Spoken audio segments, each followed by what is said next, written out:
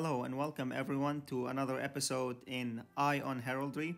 Today's topic is going to be the history, evolution, and meaning behind Armenia's beautiful coat of arms.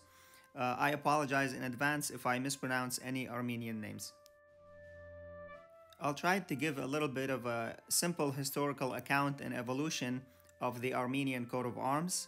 The story starts in 1918 after Armenia's independence and the fall of the Ottomans.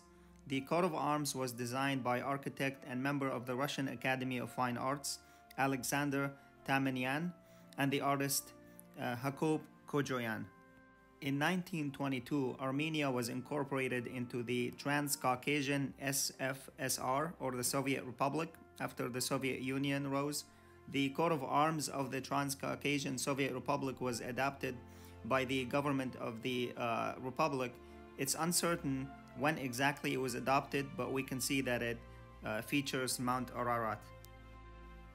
In 1937, we can see that the new coat of arms was adopted by the Soviet-controlled Armenian Republic. Like the coat of arms of the first independent republic, this one also features the Mount Ararat along with the Soviet hammer and sickle and the red star behind it. And after the Soviet Union broke apart in 1991 and Armenia thus became an independent republic in 1992, a slightly modified version of the coat of arms from the first republic, which is the one we know and love from today, was adopted. For the symbolism, we can see both the eagle and the lion, which are the supporters of the shield, are a common theme in the civilizations and the Armenian people and the Armenian highlands.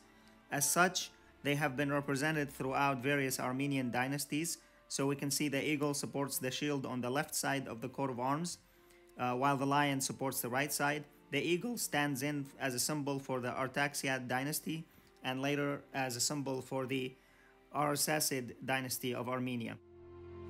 Similarly, the lion is a symbol for the Bargatuni dynasty and later as a symbol for the Rubenid dynasty, and it holds that side of the shield. These animals were also chosen because of their power, courage, patience, wisdom, nobility in the animal kingdom.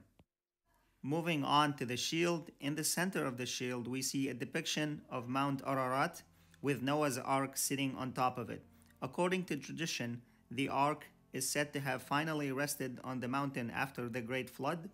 Ararat also is considered as a national symbol of Armenia, and thus it is the principal importance of that coat of arms. Surrounding Mount Ararat in the shield, there are symbols of the old Armenian dynasties we discussed earlier. Below the shield, we see a sword breaking chains, which represents the power and strength of the nation, breaking the chains of oppression and genocide by the Ottoman Turks to gain independence and freedom.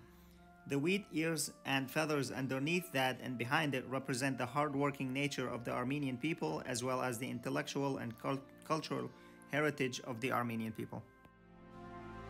The ribbon we see behind everything below the coat of arms represents the 1.5 million deaths that happened due to the genocide and crimes of the Ottoman Empire against the Armenian people. With that, I'd like to see your opinions of this coat of arms and which one of the older versions of the Armenian coat of arms do you like best and why. I would also like to invite you to subscribe to Eye on Heraldry if you enjoyed this video, and thank you for watching.